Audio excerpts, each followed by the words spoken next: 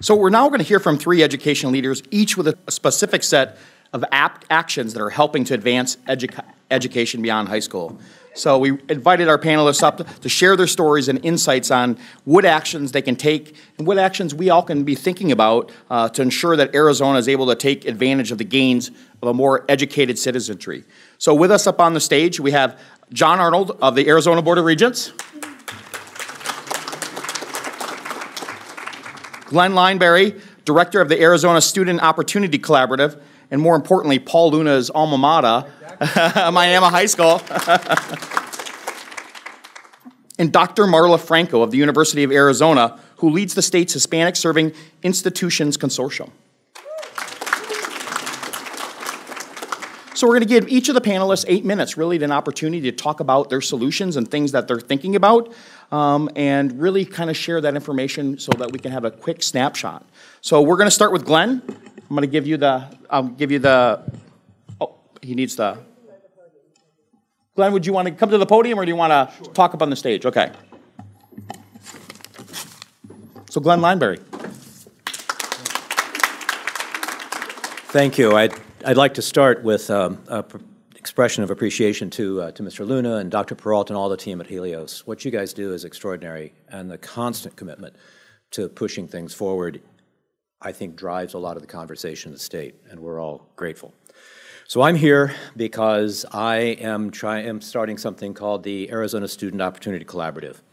This is a grassroots network. In a nutshell, what we're doing is we're paying serving highly qualified teachers already in rural appointments to teach an additional class, not unlike the way I sometimes pay my teachers to teach during their planning period. It's just that that class is then available online to any student in the state. And thanks to generous funding from Helios Foundation for our first 2.5 years and now to an ESSER grant and the Toma Foundation, these courses are available at no cost to students, families, and schools. Right now we're offering 39 courses. We have about 3,250 kids receiving instruction directly from our highly qualified teachers. Another 800 or so are using our curriculum that's facilitated by local teachers. And we have about 480 kids in new courses we've stood up, helping them and their families get through the FAFSA and college application processes. We're engaged in a process to expand now that we have the ESSER funding and the Toma grant. By fall, we should have doubled the dual enrollment opportunities that we have. We'll have about 20 new academic electives. We're working with the College Board to roll out 12 AP courses statewide, free to students and schools. And we're working with the Arizona CTE Curriculum Consortium to create student-facing courses based on their excellent teacher-facing curriculum. And thanks to the Toma Foundation, we have hired our first and are soon to hire our second school counselor who can provide college and career counseling, as well as do some initial screening for students in needing emotional counseling and help their local schools, many of whom can't find a counselor for staff, to figure out what kind of a referral is necessary. Now, we place a really high value on dual enrollment, and we see it doing 4 really important things. The first is that it increases the rigor of the curriculum that's available in the school. It elevates the teaching and the coursework that students are faced with, and this is important particularly in small schools where our teachers, for the most part, are teaching multiple classes. We don't have teachers who teach only calculus or teach only advanced government, so this is a big help. The second is that it exposes college students, our high school students, to college-level expectations, and it gets them there a little bit quicker. At our table during the Student and Success Coach conversation, we heard about a program at Mesa that's helping college students adapt to what's expected, and dual enrollment courses give us a ramp to that. Instead of kids running into that barrier, they've had that experience and they're readier mentally and academically for college. Then third, there's a reason we all know about, and that is if you leave college with a semester or 2 already on your transcript, you've done something for yourself. Maybe you've shortened it, maybe you'll get your degree in 7 semesters or 6 with some summer work, or maybe if you're like I was when I left the Ozarks to go to university and I had to work 30 or 40 hours a week to pay for it, maybe you can take a course less each semester and have that additional time for work and for study. But more importantly for rural kids is that dual enrollment leaving high school with a successful college transcript means that the student and their families actually believe that the kids are ready to do college-level work. Because here's the barrier that we really face in rural Arizona and across the country. I'm on the board of the Rural Educator publication, and this is a national problem. And that's that students in rural areas, they don't not go to college because of finances. They don't not go to college because they can't get accepted. At Miami, we get every junior or senior who wants to go to college accepted, and we get them all paid for one way or another. The barrier to attending college for rural students is what's called urban normativity. It's the idea that we all, no matter where we live, see the city as the norm. And the further you are from the city, culturally, geographically, whatever, the less normal. Think the way TV shows and movies portray rural characters, and you know exactly what I mean. It's not that those portrayals are inaccurate if you're from the Ozarks. It's just that it's not helpful. And so what happens is that students and or their families have decided at some point along the way that college or really advanced vocational training just isn't for them. And these decisions, they don't happen in the 11th and 12th grade year. They happen when the kids are freshmen or 5th graders or at the baptismal font. And then everything we do to get kids pitched towards college or the right MOSs in officer candidate school in the military or advanced vocational training, these folks, they don't even hear it because they have already ruled that out. It's a false dichotomy, but the belief is that that's just not for us, that we have to leave the community in order to do these things, and it's an insidious and significant barrier to students moving forward. So we have partnered at the Collaborative with Prescott College, which is a private institution in Prescott. It's kind of a, nobody's here from Prescott College, right? Okay. It's kind of a grown-up hippie school. It's and in fact, it's closely allied with a number of similar schools around the country and overseas. But it's rigorous, and they're firmly committed to dual enrollment for underserved students, both urban and rural.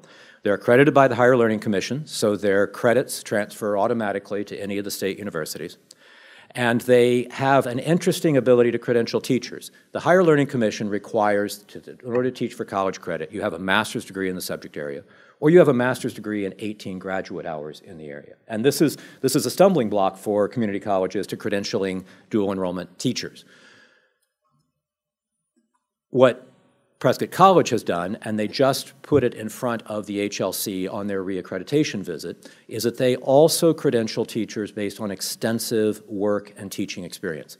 At Miami, we had a teacher who had taught calculus for 19 years. Excellent teacher, didn't have the graduate hours. So Prescott College provisionally credentialed him to teach calculus, assigned a professor to monitor him and oversee him for the first couple of years before credentialing him directly. They're able to do the same thing in a lot of CTE and industrial areas. So this is how it works. Prescott approves our course submissions and our teachers' credentials. We take the year-long high school course and we embed the college portion in the spring semester. Like I teach an advanced novels course on the network. I have 14 students from 12 schools, and I will never meet these kids. Right? So we start the year not knowing where they are. We spend the fall semester making sure every kid is ready to do college-level work, and then the college course is taught during the spring semester. That gives us time to get the kids ready. Out of my 14 kids, with 2 of them, I had the difficult conversation that they could continue the course for English elective credit for high school, but that they weren't doing college-level work. The other 12 are enrolled with Prescott College. The students there earn their high school credit towards graduation, as well as college hours that gets transcripted and transferred to the university. Tuition is $110 for 4 college credits, $27.50 per credit hour. My daughter graduated from ASU in 2021. This is a smoking deal. There are some schools or local foundations that are paying these costs. At Miami, we actually ask our students and their families to pay for this because our experience is that a little bit of skin in the game means the kids are much more likely to actually complete the college portion of the course. So right now we have about 400 kids taking dual enrollment classes with Prescott College. We will be doubling the number of courses with them. We're offering 19 courses. We're adding about 8 humanities electives. We're adding advanced chemistry and physics. And then we'll be adding, including some of the CTE programs, film and TV, stuff like that, that logically carry university credits. So that's what we're doing, and we're doing it because it's difficult for a lot of rural schools to access dual enrollment. If it involves traveling to the college campus, that may not be very close. And this entire project got started because Helios was willing to fund a project that grew out of our inability to get a small dual enrollment program going. I had teachers with master's degrees in English and math. Globe had teachers with master's degrees in history and Spanish, and San Carlos, about 30 minutes away, inexplicably has a chemistry PhD on faculty. And we thought, hey, we can have those 5 teachers teach a couple of dual enrollment courses each, and our kids can leave school with 30 credit hours under their belts. And you know, nobody ever said no. We just couldn't get everybody to say yes, and that's what Helios did, was they said yes. So, thank you.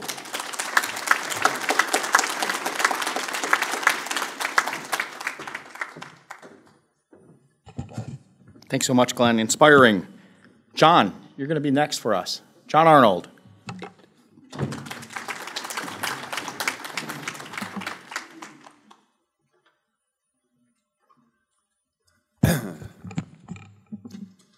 Thank you, Paul, and thank you. That was a really terrific summary of what you're doing. We're so grateful to be here today and thankful for Helios and Paul for bringing us all together. The board has made post-high school attainment one of their top priorities for the last several years, so to get together and hear the stories and collaborate and communicate with one another is just critical to this work. Superintendent, thank you for being here. Glad you found Helios. Welcome to the party.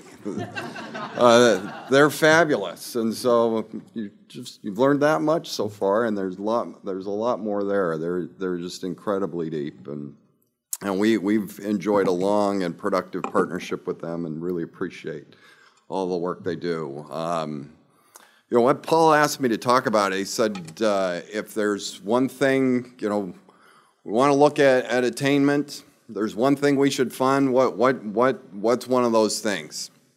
Before I get into that, I just wanted to mention we've talked a lot about attainment as an opportunity for the state. The board also views attainment as a significant risk to the state, or lack thereof. There is already data that suggests that our state has reached its economical growth limits if we cannot expand attainment. There are thousands of jobs that go unfulfilled every single year in this state because we do not have the employees to take those jobs. You know, we can create a job, but unless somebody takes it and fulfills that job, there's no economic gain from just creating an empty job. We need to address this, and we need to address it now. It is one of the top risks our state faces over the next decades. Recently, the board, through some legislation, began playing a much larger role in FAFSA completion. And so we went out and met with counselors, like how can we do better with FAFSA completion? They said, we need more tools. We need more tools.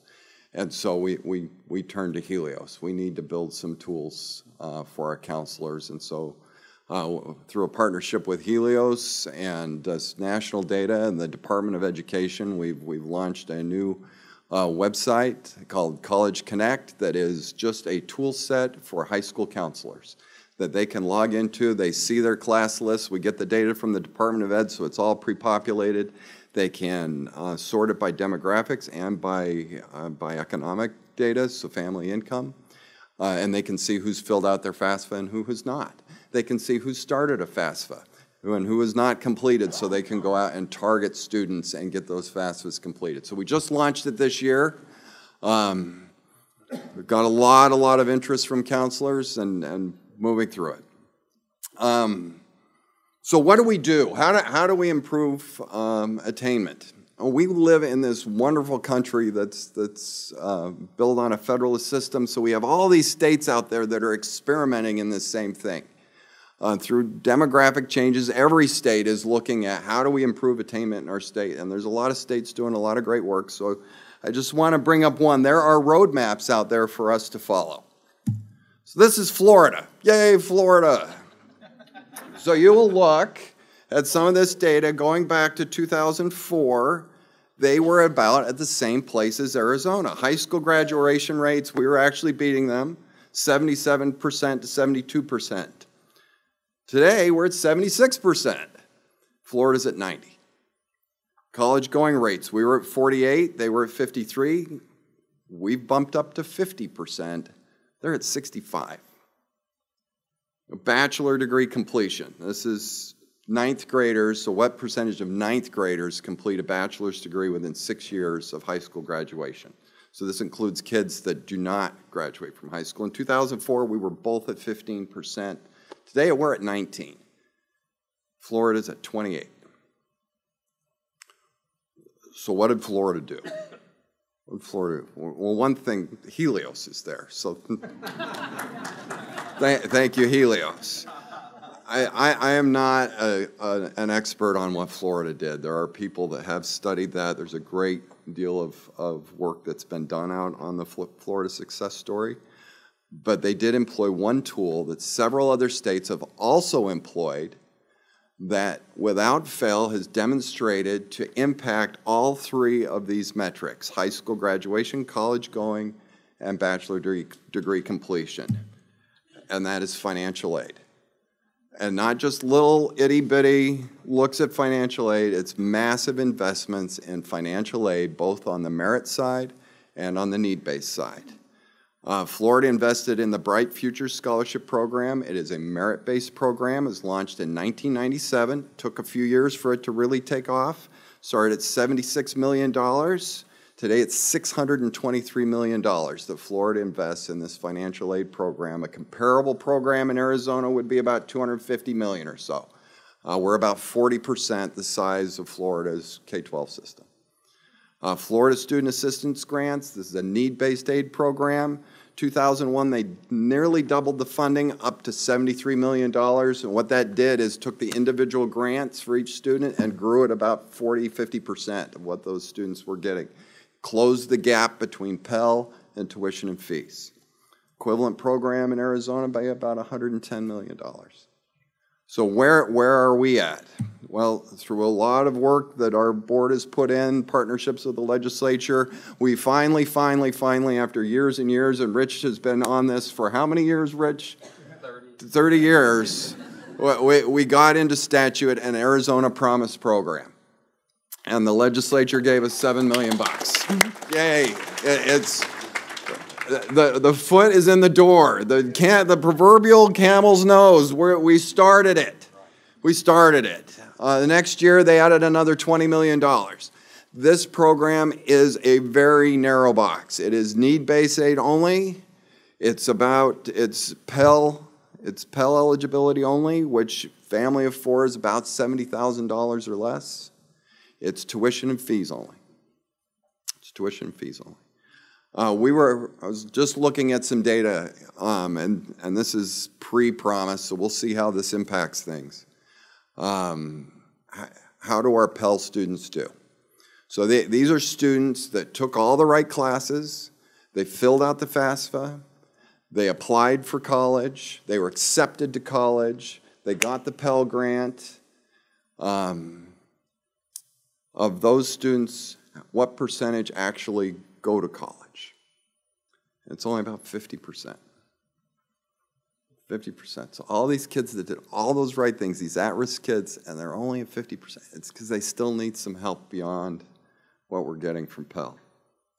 AZ Promise, we've got about $20 million now. The actual cost of implementing AZ Promise within those narrow parameters, about $135 million.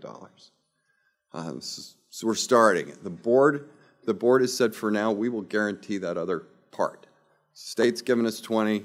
We're doing the other 110 or so, and we're asking our students. So we use money from non-resident students to help subsidize these in-state students. That's the math of higher education right now. The governor has asked for another $80 million towards this program, which would allow us to dramatically expand, look at that box, and then also bring in our Dreamer students.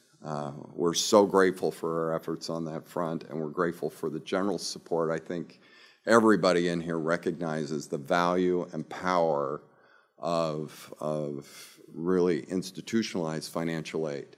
We're seeing pockets of this all around the states. We've heard some examples of communities coming together to provide promise-type programs for their students, especially at the community college level.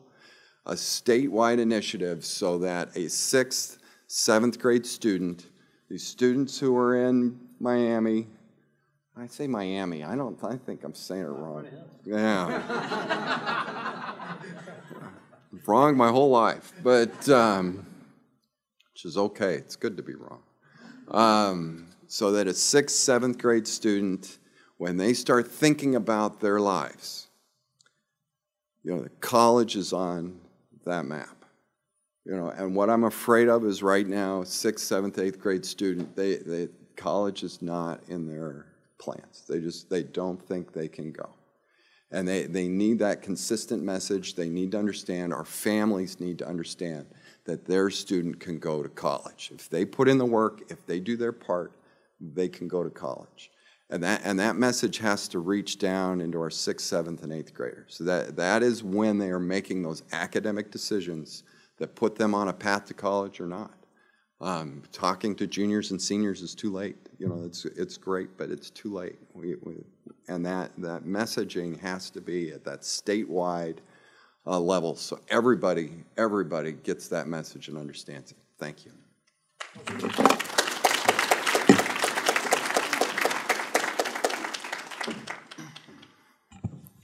Thank you, John. And as you can see, one of the reasons we've kind of put this panel together is we started with Glenn thinking about what can happen in the schools, and opportunities for rigorous courses and that strong curriculum.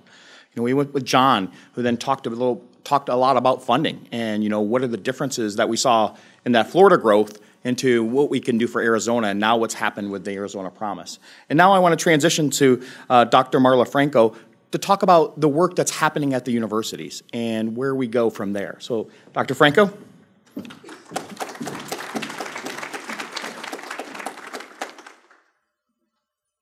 Thank you, everyone. I'm actually going to bring the mic down with me because I'm a roamer when I present.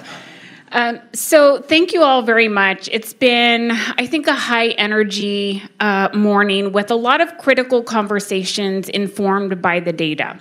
So certainly thank you to Helios Education Foundation, Education Forward Arizona for really bringing this critical mass of data to keep informing the North Star and the strategies around this work.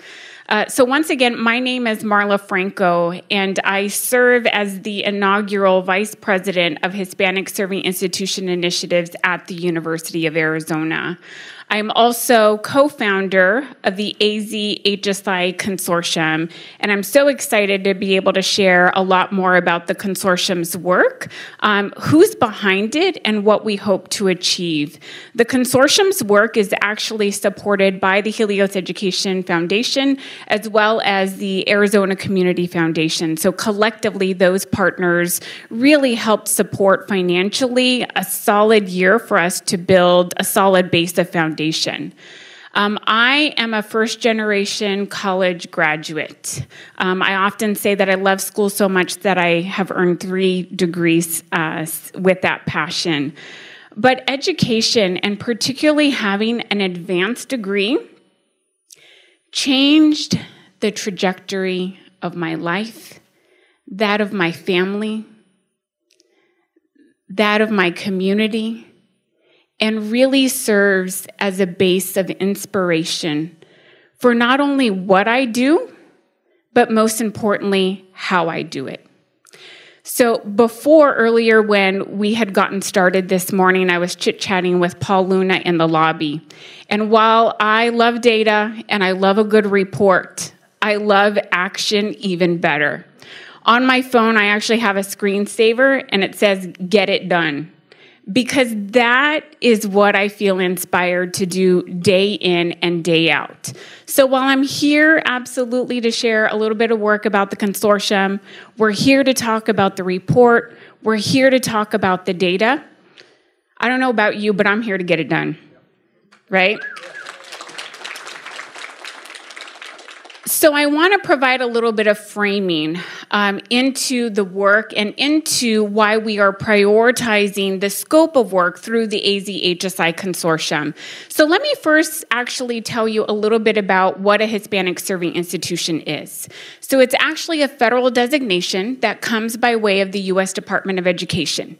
And there's one primary set of criteria that identifies what an HSI is, and that is based on enrollment. So colleges and universities across the nation that have at least 25% undergraduate Hispanic enrollment are federally designated as a Hispanic Serving Institution.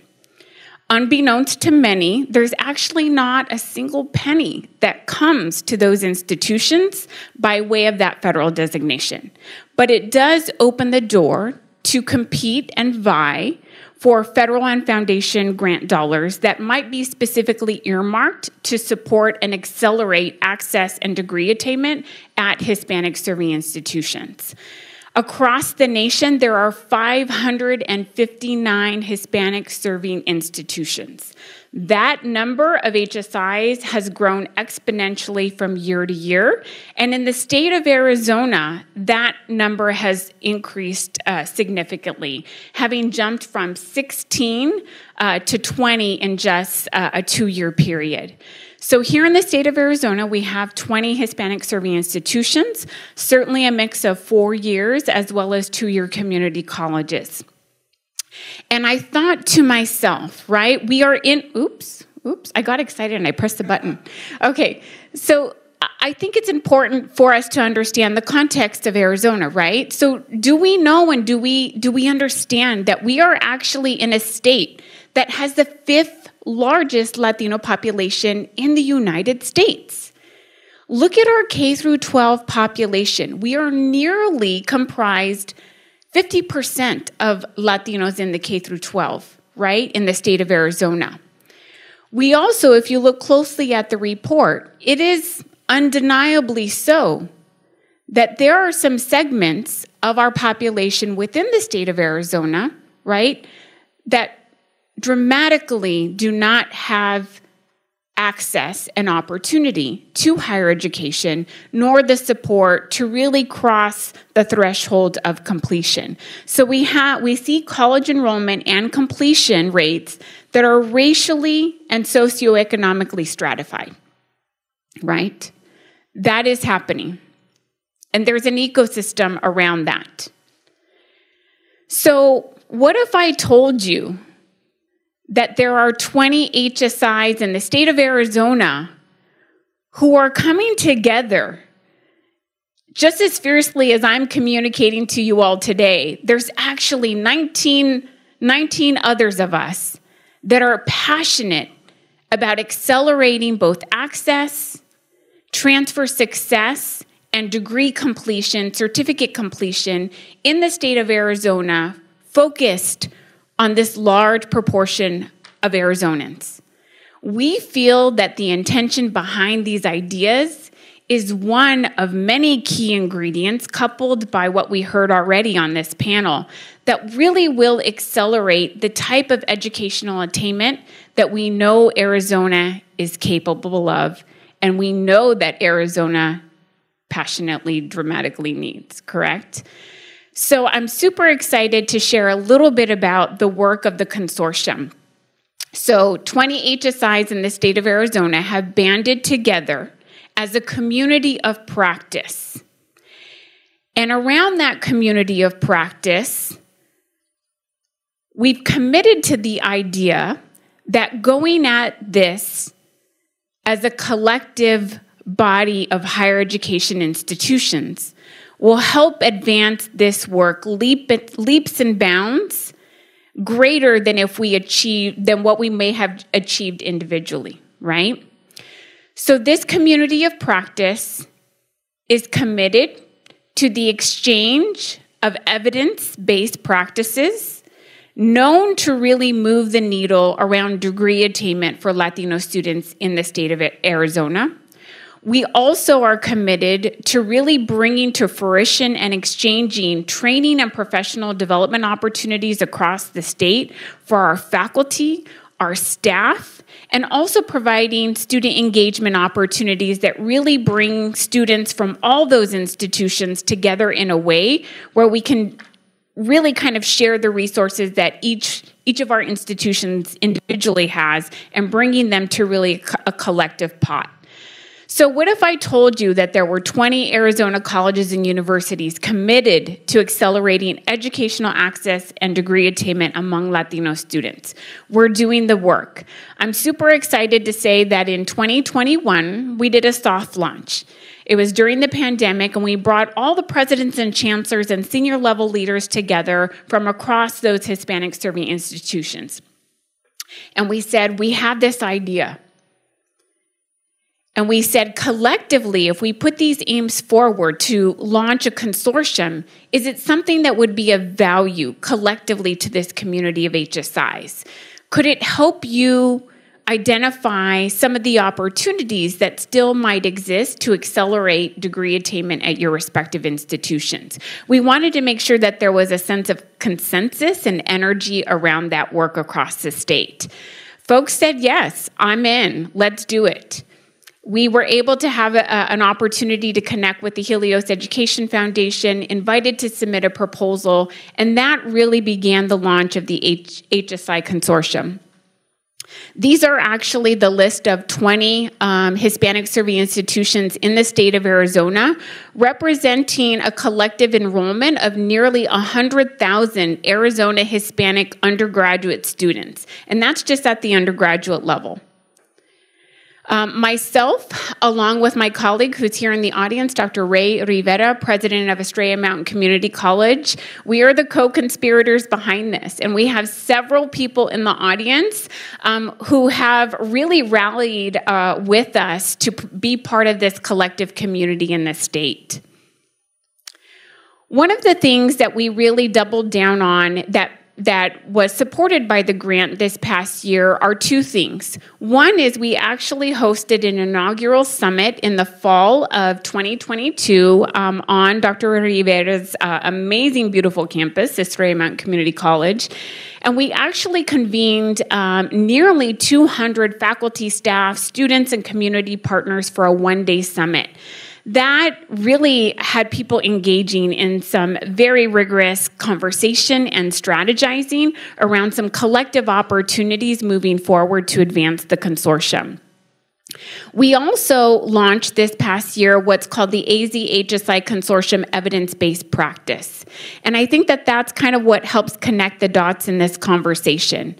I was just telling John, I think earlier during a break, I often say, you know, people, if I seem both passionate and impatient, you probably have me pegged. And the impatience is connected to my passion, but I'm impatient about when we're going to really accelerate the needle towards advancing on these efforts. And so what if I told you that we just launched a process to both catalog and disseminate a list of evidence-based practices known to move the needle on educational access and attainment at Arizona HSIs. We need to know what the strategies are and the evidence behind them so that we can understand where the opportunities are to really double down and accelerate. So this is my question to you. Are you ready to double down on a networked approach with Arizona Hispanic serving institutions? I think we're all asking, are you ready to double down collectively on these strategies? Something has to happen, and I think I, along with many of you, are ready to accelerate and get into make it happen mode. I know I am. My heels are on, my sleeves are rolled up, so I'm ready to go to work. So it's a pleasure to share more about the consortium, and I look forward to connecting with you all. Thank you.